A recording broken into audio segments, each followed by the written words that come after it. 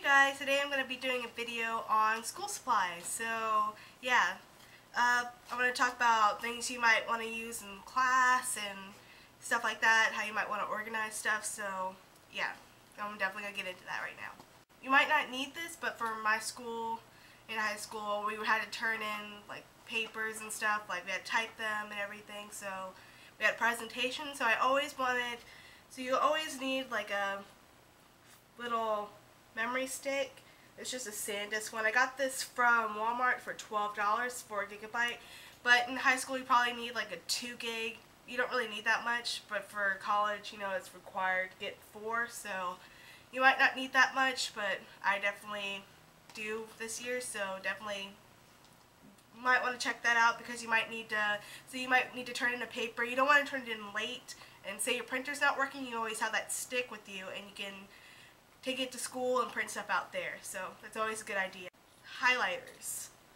I got this one from Walgreens. They were like 50 cents each, but they usually have a sale for like $4, so this is definitely a good idea to go stock up on highlighters. They have different colors like pink, yellow, green, blue, and they have purple, so definitely go to Walgreens for $4 or 50 cents, depends on what their sale is. So definitely this is a lot cheaper than going and buying a pack with just 4 for like $4 or something, because it's cheaper just to buy them singles at Walgreens.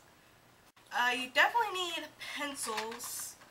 So I like these pencils, the Bic, and I like these. This one was, I'm not even sure how much this was, but I think they were on sale for $3.50 at Target, and you get 26 mechanical pencils. I like these because these are colorful, and I like the erasers on them. They don't smudge, and they do erase completely. And I wasn't really careful.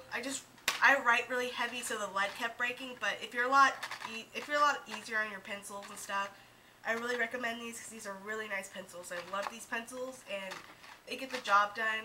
Like, they're a lot better than other brands. So Bic pencils. They also come in like heavier colors like red, dark green and stuff, but I do like the shimmery pastels like these. You might need these, I don't know, but if you like making flashcards, you should get some little index cards to make. So these are colored ones. I got these last year, so I don't really remember the price. I think I got these at Walgreens or something, I'm not sure, but I'm pretty sure they're really cheap. You can get packs, big packs, little packs, so definitely get some index cards because they can really help you, especially if you're taking a foreign language. Write whatever the word is and then write the definition on the back. Definitely a good way to just keep testing yourself, especially if it's the night before. It's definitely a good way to get in your head. You'll always need a binder for school. Well, you might not like binders, but I prefer binders over notebooks. This is just a standard binder here, so this is the one with the clear plastic, so you can take stuff in and out. I haven't put anything in these binders yet because they're brand new. Just take it in and out of the little plastic covering. And on the side, well, you can't really see it, but I wrote the name of the class and everything on here. It's my political science binder, so yeah, just take this off, but the sticker off, but I slid in what class it is. You can put paper in here. I don't really keep pens in my binders because I can keep it in my backpack because it has a little compartment in the front, but binders, just put paper in here or assignments. Make sure, it is really helpful if you have like a 3-hole punch like I do. 3-hole punch. Kind of dusty, but gets the job done. 3-hole punch. I don't remember how much this was. I got this a really long time ago, maybe a year or 2 ago. So I think they sell these at Walmart, so this is definitely a good place to go. Or Office Max, and it makes life so much easier. It makes it so much easier to file in here. Like,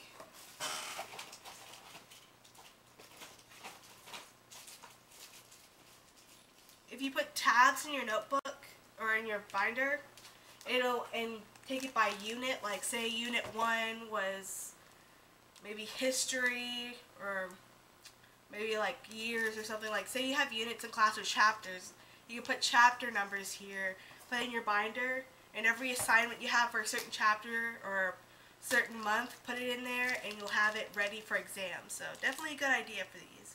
I always loved, especially for my government class in economics, I would take it by units, and I would always know what to study for the test. So very good idea with these.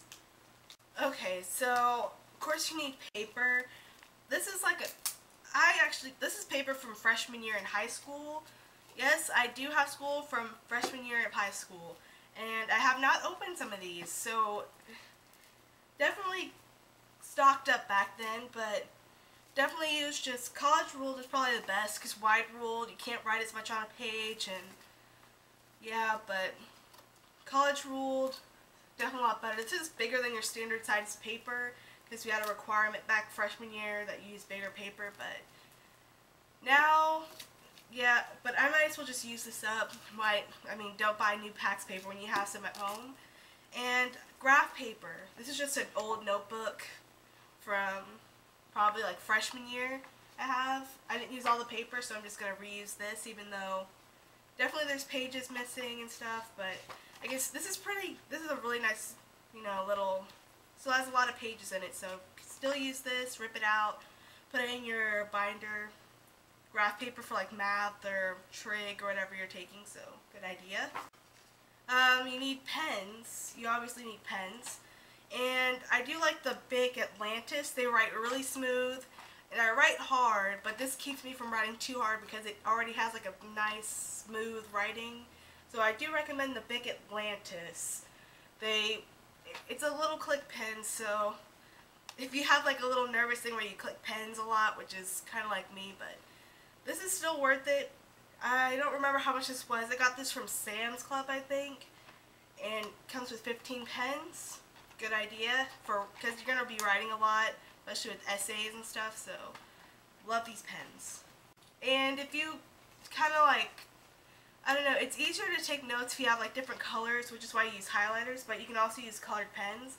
I have pink ones, and I have other colors like red, green, blue, but I do like the pink ones because pink's my favorite color. So again, they're Atlantis, so you can find these at Staples. I'm sure you can find it at Office Max too, so recommend these. You're probably going to need a dictionary. This is just an old one I have. But a dictionary is really good, has words, stuff, you can look it up, so yeah, good idea. Erasers are a good idea because, mechanical pencils, they run out. And I do like the high polymer erasers because they erase completely, they don't rip your paper, they don't smudge. Love these erasers, they're better than the pink ones. So I recommend these. They're by Pentel high polymer erasers. Now, in college, I got file folders and little filer cabinet things.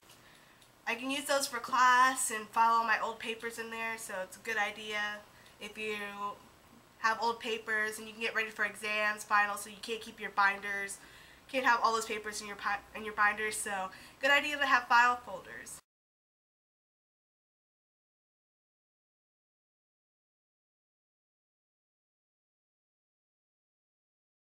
I hope I helped, and I hope you guys take this advice, and I'll see you guys later.